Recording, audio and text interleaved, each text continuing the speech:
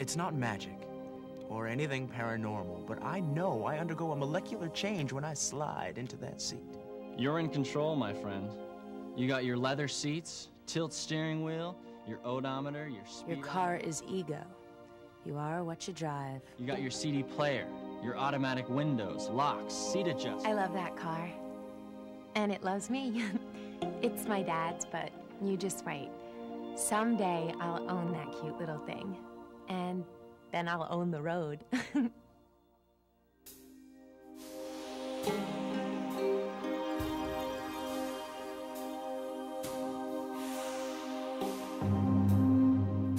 Driving's okay. It's just okay. It can be fun, and it can be scary. There are two sides to it. The freedom and the reality. See, when you're driving, you make your own reality. I feel like I'm a taxi for everyone. See, at first I didn't mind, but then now that I have my license, of course my parents expect me to run errands, and I gotta pick up my brother and sister and take them places. And then my friends are always wanting rides. Well, the reality is the responsibility. When you get a handle on it, you can be okay. But there's a lot to learn that they don't teach you in driver's ed. So I said to her, can you believe what he's actually wearing? And I went to the game and he was sitting right next to her. I mean, I couldn't believe the nerve of her. I mean, really. Oh, they were so much fun. So she looked at me and I said, have you seen Tina?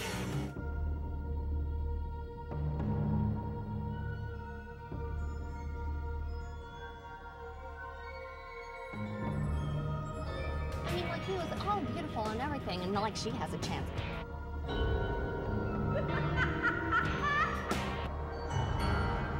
I'm trying to put my makeup on here. Can't you see that?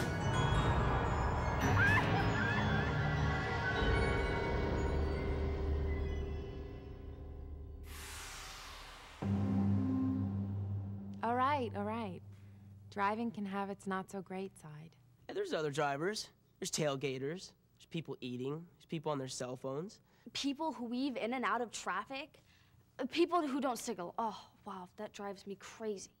There are many distractions, many drivers who are impaired. They drink and they drive. They are so fabulous. At least they think they are. I've actually seen guys change their shirts while they're driving on the expressway. Now that would be distracting. When the drive is too familiar. When you think this is nothing and you're bored and your mind wanders and you start to think of something someone said to you or something you should have said. Bam, bam, bam, bam, bam, bam, you know, and he's trying to change the station. And someone's always saying, hey, check out the Babe, or great set of wheels, Brad, or is that a Viper? His mom, whenever someone else drives, sits in the passenger seat and stomps on the brake pedal as if she had one. Yeah, well, I wish she'd give me a break. She always grabs the handle above the door. That's a real confidence builder. I don't know, it makes me nervous. Well, no offense, son, but you make us nervous. You're so, You know, and I'm like, a Viper? You know, where? Where? Dad, if you only knew how careful I am. It's not that you can't drive, it's just you were so anxious to get your license. I passed the test. It's not about a test. It's about experience and the fact that, well, you don't have enough. Yeah, but I've got great reflexes. See, it's like he doesn't trust me. When I'm driving, I concentrate on driving. Completely. Really? Do you listen to the radio? Well, yeah, it keeps me alert. You know, focused. Ever open a can of soda while you're driving? When I need the caffeine. Show us how you open a can of soda while you're in the middle of driving. Okay, look. I trust you. I just know how dangerous it is out there. Well, I'm gonna have to find that out for myself.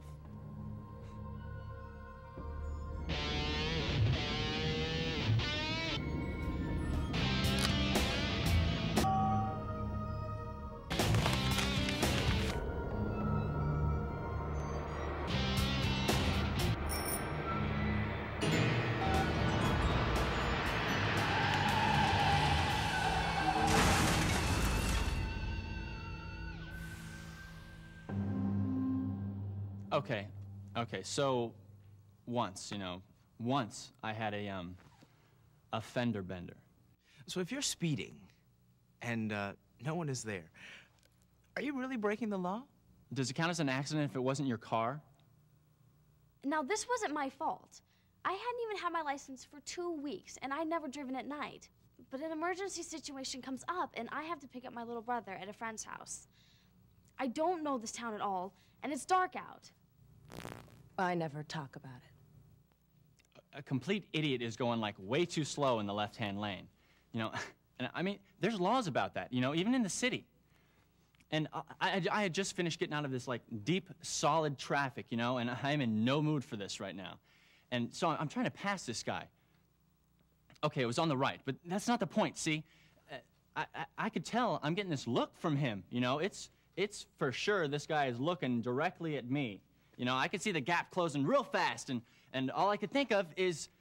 I mean, no one ever sees it the way you see it. Like the other day, I'm approaching this curve, and I'm totally in control, and I'm thinking to myself, I'm not breaking any laws. Except I forgot about the laws of physics. So my friend started this food fight in my car. That made it really hard for me to drive. And then there was this creep on my tail who This is the first time that I'm hearing this. I was going way slow, and I could tell people were mad, but I had no choice. I was trying to read a map. I couldn't even find the street signs, let alone read them. I was freaking out, and I almost hit this car that was double parked. So I stopped just in time. Catch my breath, and I start to pull around it. But then this other car... And all I could think of was, you know, what's the best way to get past this guy who's boxing me in? So we're tooling down the road on the way to the game, and there was this road cone thing that sort of sprung up overnight out of nowhere. Please, give me a break. Julie! Beth, I was there. Do you want to tell this story? Oh, is this okay? She was going fast. But I was going fast. Really, really fast. So it happened really, really, you know. I thought I was in this kind of zone, you know?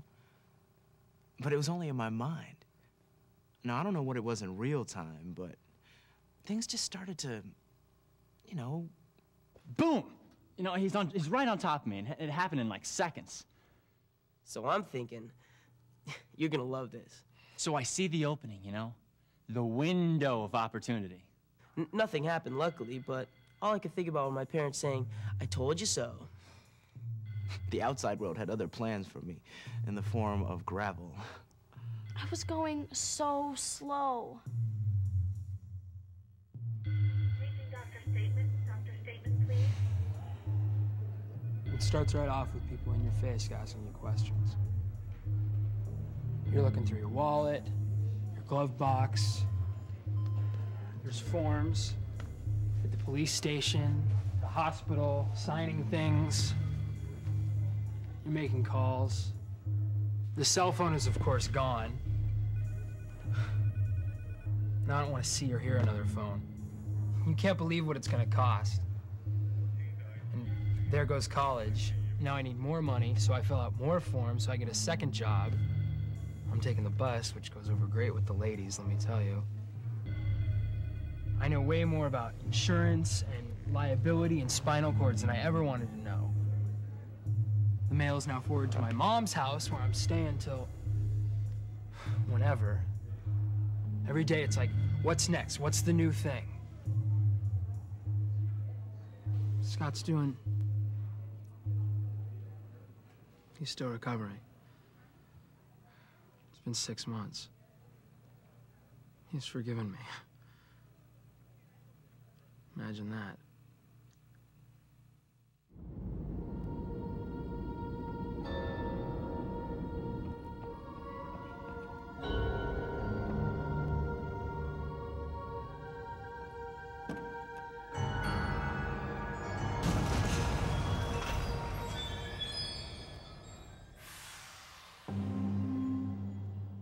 I don't know, you know, I guess I've got to get a lot less aggressive. But that's why I'm so good at what I do. No one got hurt, and there was no damage. But it was close, and I'll never forget it. So finally, I pulled over and I yelled at them. Told you you'd like this. And I'm like, am I gonna have to turn this car around? You know, like you. But it works. If they know you mean it, it shuts them up. Well, When I get my license back. I am not taking this one with me.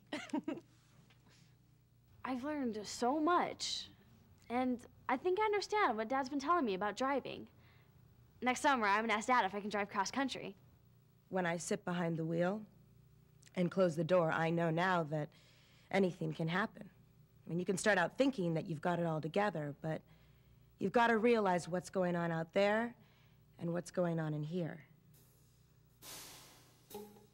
Your eyes are moving from the road ahead to your mirrors, side to side, using your peripheral vision, listening. It's all happening at once.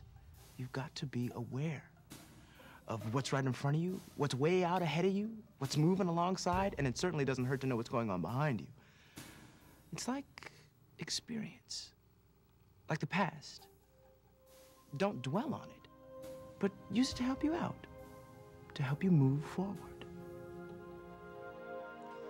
Okay, I'll tell you what happened. Is there time?